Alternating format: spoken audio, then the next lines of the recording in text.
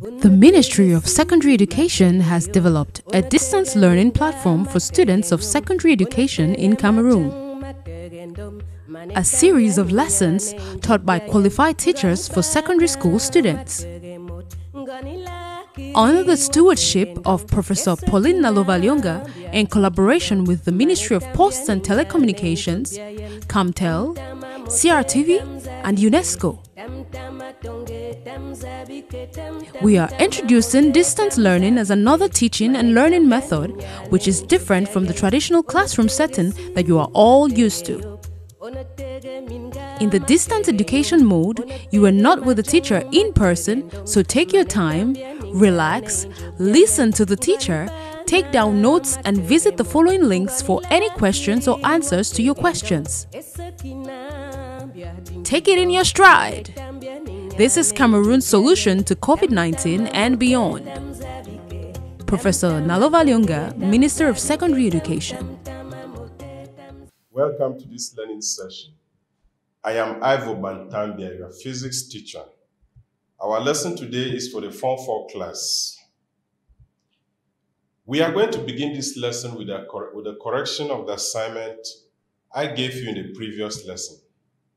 Remember, in our previous lesson, we treated properties of waves. So, we are going to take these questions.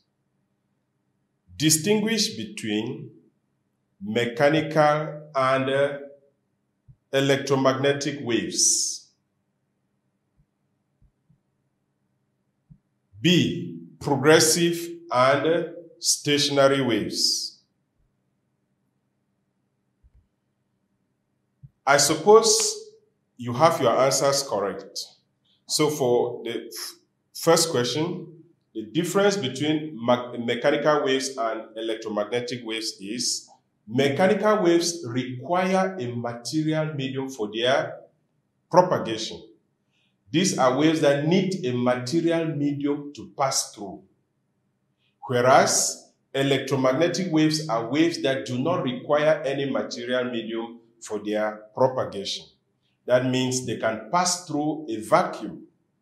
An example of a mechanical wave is sound waves. Sound will not pass through without a medium like air or a fluid or a solid material.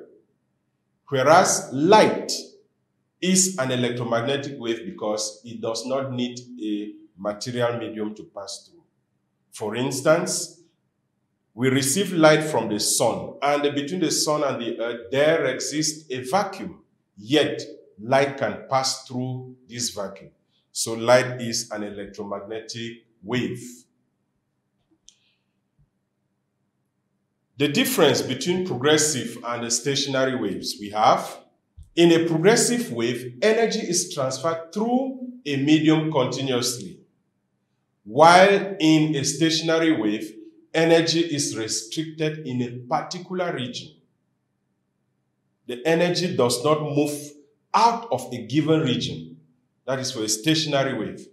Whereas in a progressive wave, the energy moves through the medium continuously.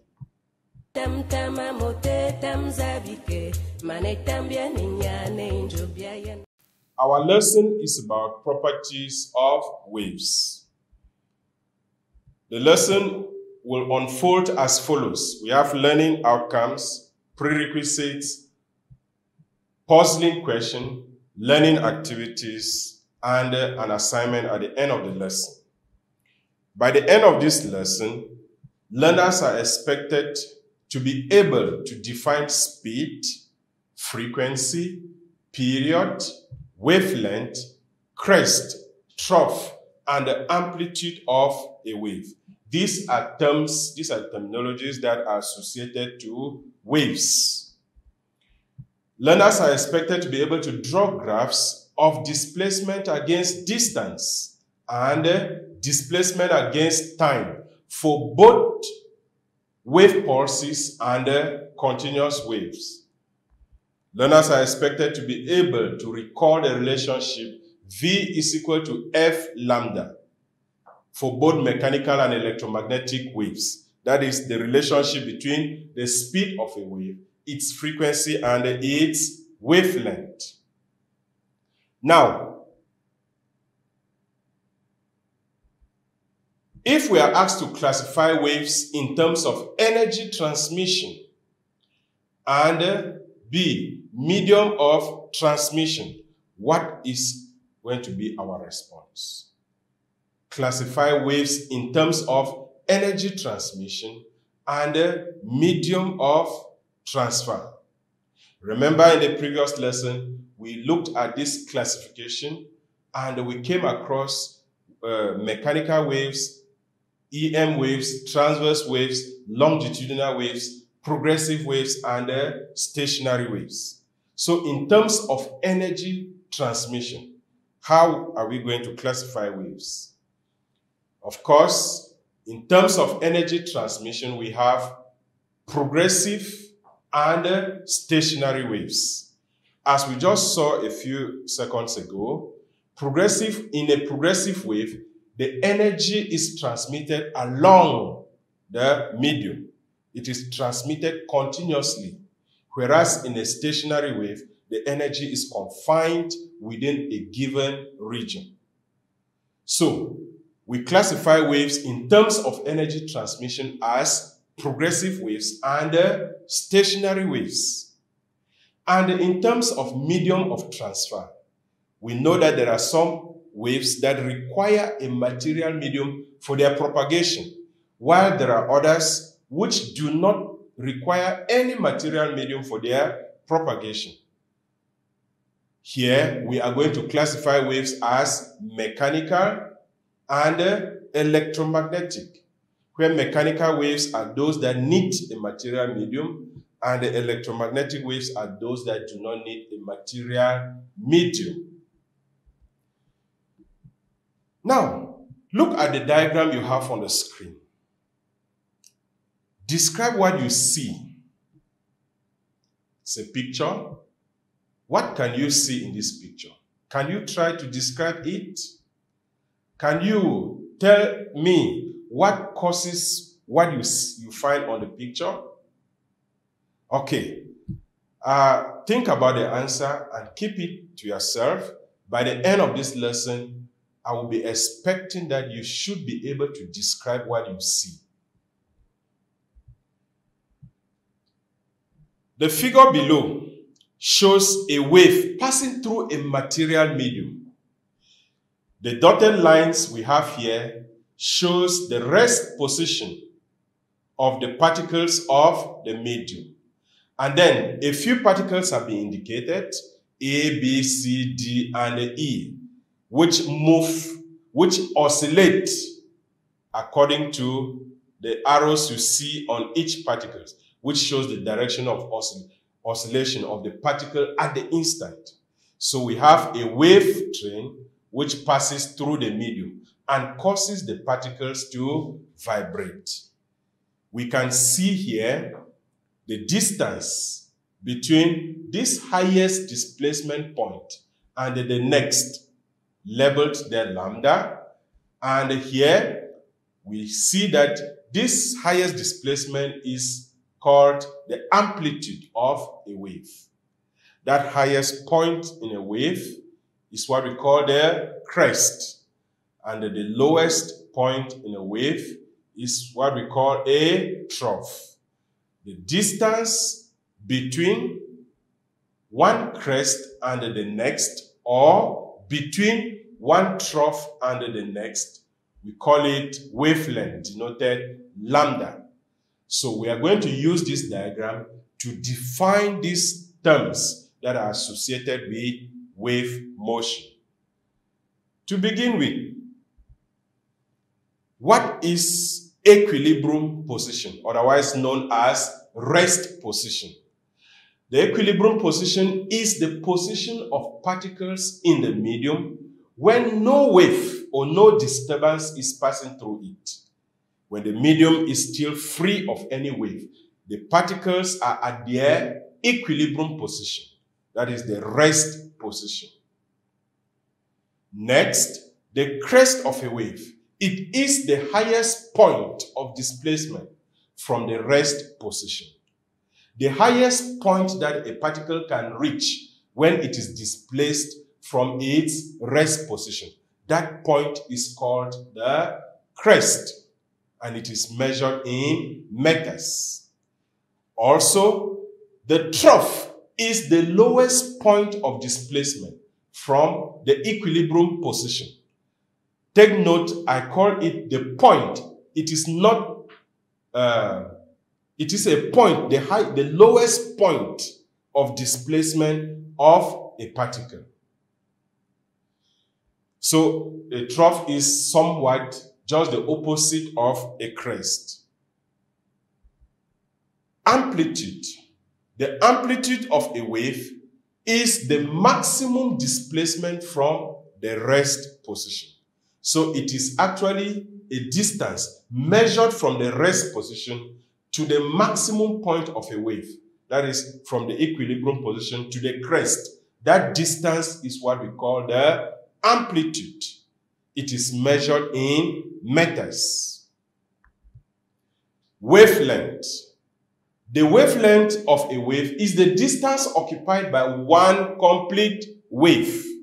When a wave passes through a medium, a complete wave occupies a given distance. That distance is what we call wavelength.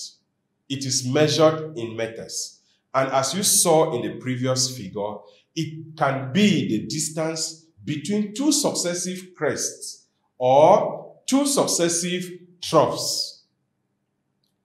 We are going to see later on that a wavelength is equally the distance between two successive particles that are vibrating in phase. Okay, what is phase? 2 points in a wave are said to be in phase if they are at the same displacement from the rest position and they move in the same direction. That is, they have the same frequency and the same amplitude.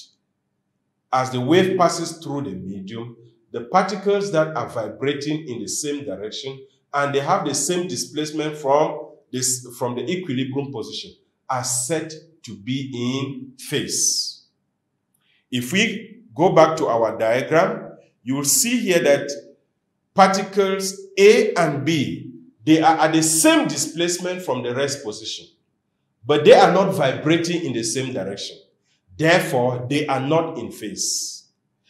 You look at particles A and C, they are at the same displacement from the rest position, and these two particles are vibrating in the same direction. Therefore, particles A and C are in phase. Equally, particles B and D are in phase. Particles C and E are in phase. So two particles are said to be in phase, or they are said to be vibrating in phase, if they have the same displacement from the rest position and they are vibrating in the same direction. Now, you equally see from the diagram, we have defined a wavelength to be the distance between two successive particles in phase. Therefore, the distance between A and C is a wavelength as indicated on the diagram. The distance between particles C and E is a complete wavelength because they are two successive particles vibrating in phase. So, wavelength can be defined as the distance between two successive particles vibrating in phase.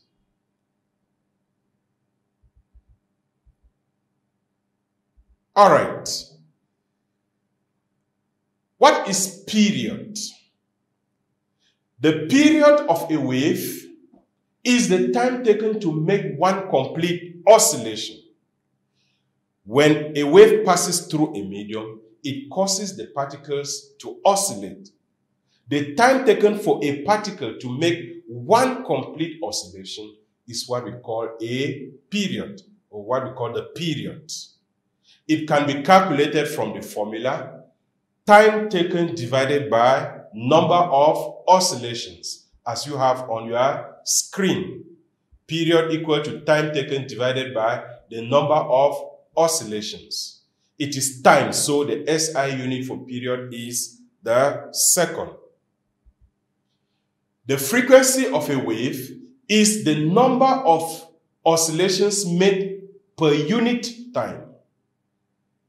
When a wave train passes through a medium, when a wave is passing through a medium, it causes the particles of the medium to oscillate. How many oscillations does a particle make in a unit time? This number of oscillations made per unit time is what we call the frequency of the wave. It can be calculated from the formula number of oscillations divided by time taken. The SI unit of frequency is the hertz, which is the same as per second. Now, we should take note that when only one oscillation is produced, the time taken to make this one oscillation is called the period. So, you see here that there exists a relationship between frequency and period. And this relationship is frequency equal 1 over period, or the period of a wave is equal to the inverse of the frequency. Now, the next word is the wave speed. Wave speed. This is the speed with which the wave moves through the medium. The wave profile is, the wave is moving. Energy is being transmitted through the medium. At what speed is this energy transmitted? At what speed does the wave travel through the medium? So this is what we call the speed of the wave. And we know that speed is measured in meters per second.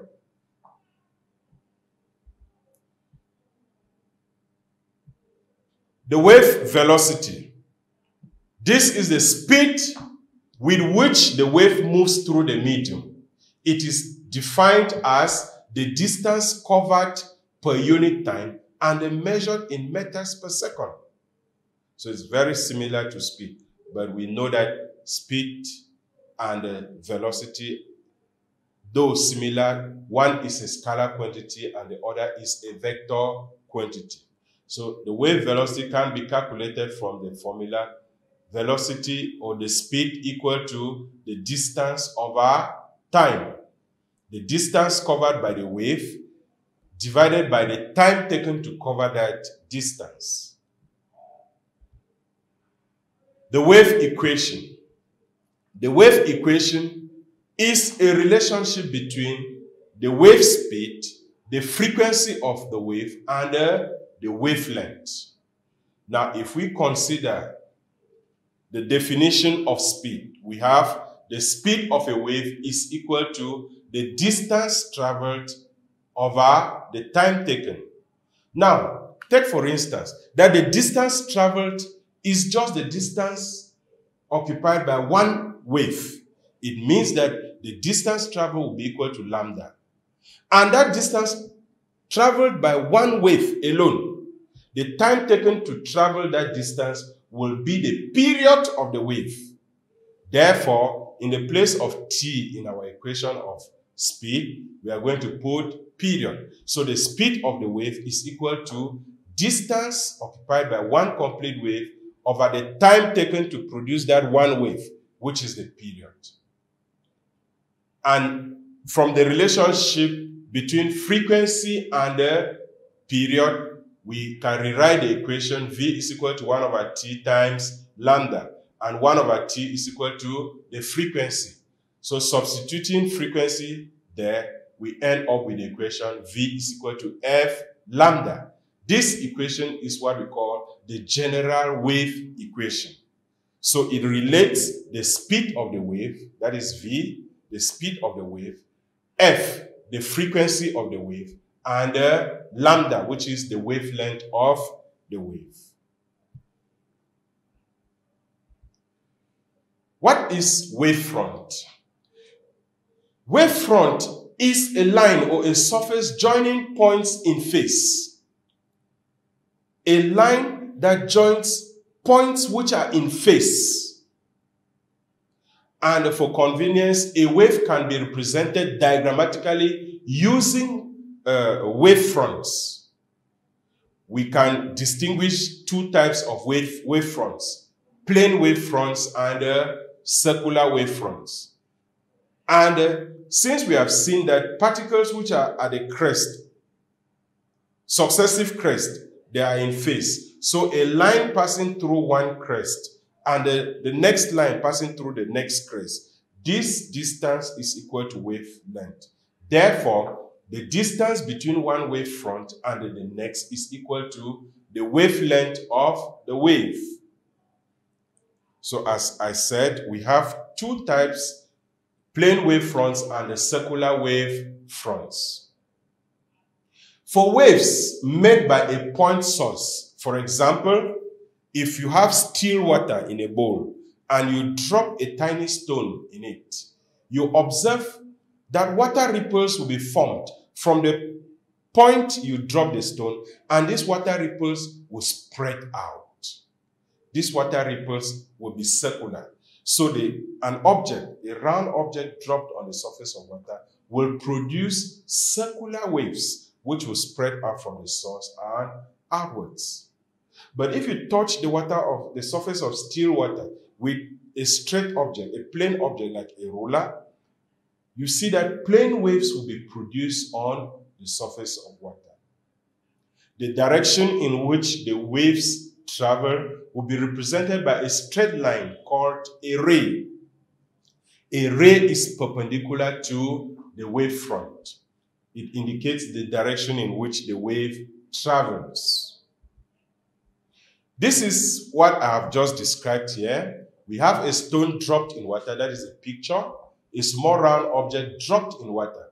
At the point where the stone or the object is dropped, water ripples are formed. These water ripples spread out. If we draw that, we can represent that picture diagrammatically with figure 6a as you see on the board. So this represents the water ripples. The circles represent the water ripples. And the rays indicated here show the direction in which these water ripples spread out. So this wave on the water surface is represented in this diagram by wave fronts. And these are circular wave fronts. They spread out. Each ray here is perpendicular to the wave front. So the rays show that the waves spread out in all directions. We have plane waves, and as you can see in figure 6b, the plane waves are separated by a distance lambda. That is, the distance from one wavefront to the next is a wavelength. And the arrow on the wave fronts indicate the direction in which the wave is traveling. So the waves are traveling from my left to the right, as you can see on the screen. So we can represent waves using wavefronts. Okay, graphs of wave pulses. We can represent waves using a displacement distance graph. It is a graph that shows the displacement of a particle, the particle of a medium, from its equilibrium position with respect to the distance. That is a displacement distance graph. With such a graph, we can be able to come out with two important features: the amplitude of the wave and the wavelength of the wave. This is a graph of displacement against distance. It is sinusoidal in shape. From this graph, a particle displaced from the rest position, the horizontal line, of course, is the rest position of the particles.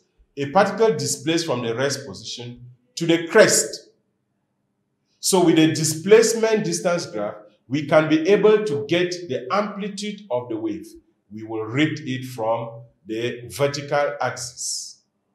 And from the horizontal axis, which represents distance, it means that the distance occupied by one complete wave can be read from this graph.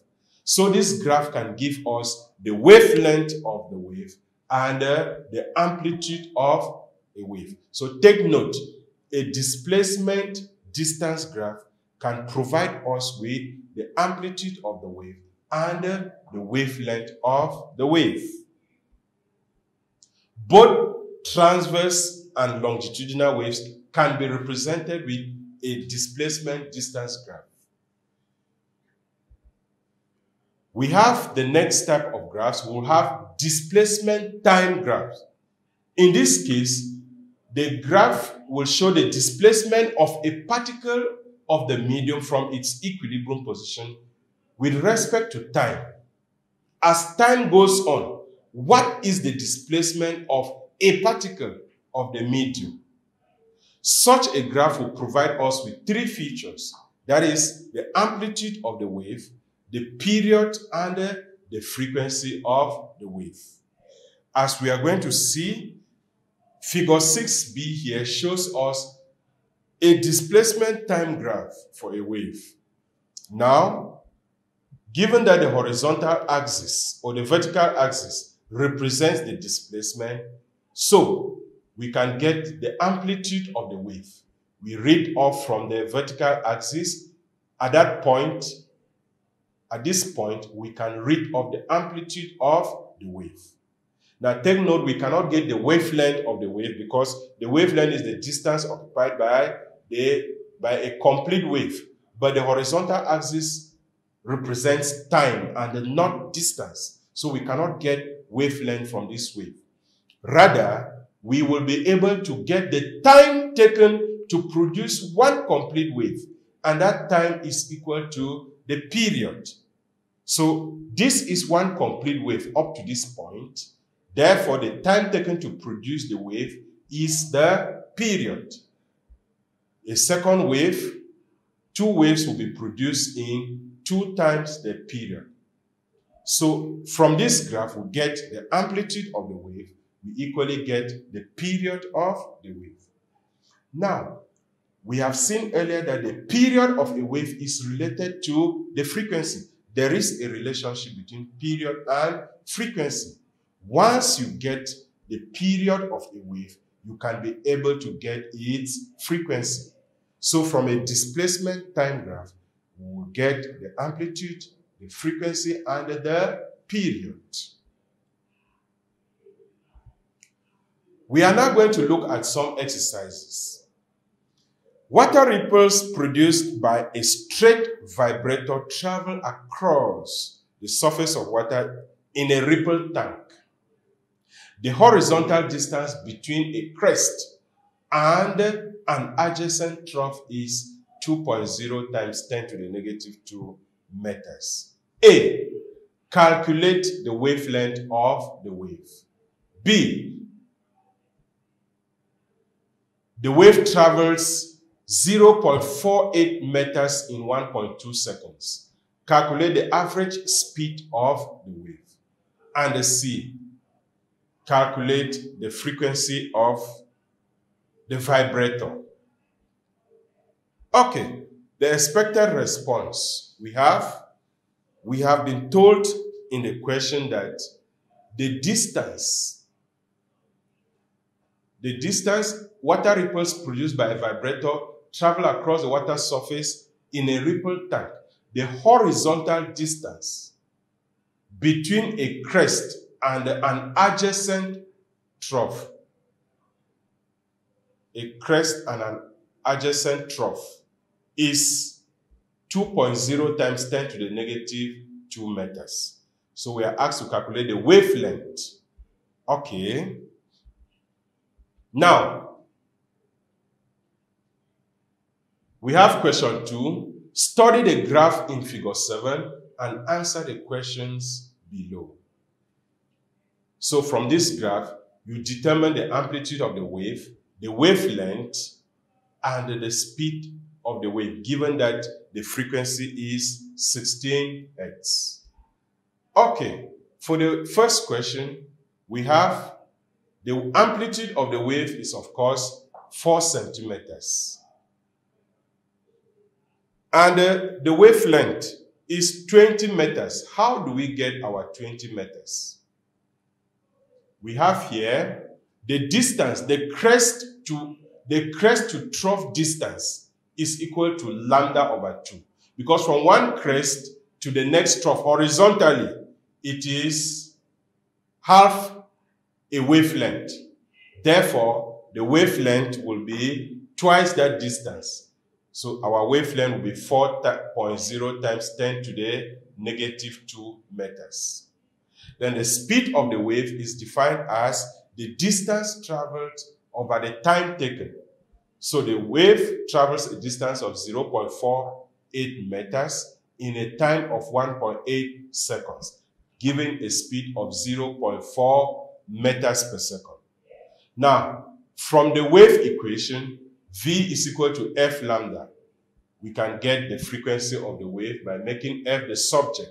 So substituting the speed and the wavelength we have obtained in A and B will give us a frequency of 10 Hertz. For question 2, we see here that the amplitude of the wave, just looking at the wave, the amplitude is 4 centimeters. Remember, we can get it from a displacement distance graph. We just read from the vertical axis. And the wavelength is the distance occupied by one complete wave. So from the graph, we see this is one complete wave. Therefore, the wavelength of the wave is equal to 20 meters. Now, C, we are asked to determine the speed of the wave, given that the frequency is 16 Hertz. If we have the frequency 16 Hertz and we have the wavelength, which is equal to 20 meters, then we use the wave equation and determine the speed of the wave. So the speed of the wave gives us 320 meters per second. All right. So the answer to our puzzling question, this picture actually gives us water ripples. It is a picture of water ripples produced on the surface of water. And it is produced when a spherical object is dropped onto the surface of still water. Our assignment for today will be to study the graph you have on your screen and answer the questions. Determine the amplitude, the period, the frequency, and the wavelength of the waves. You determine the amplitude, the period, the frequency. You also determine the wavelength of the wave if the speed is 40 meters per second. I am expecting the correct answer in the next lesson. So our lesson was drawn from Ordinary Level Physics, Modern Approach by Paco Ivor, and the Standard Ordinary Level Physics by Tam Physics and others. Our next lesson will be on wave phenomena.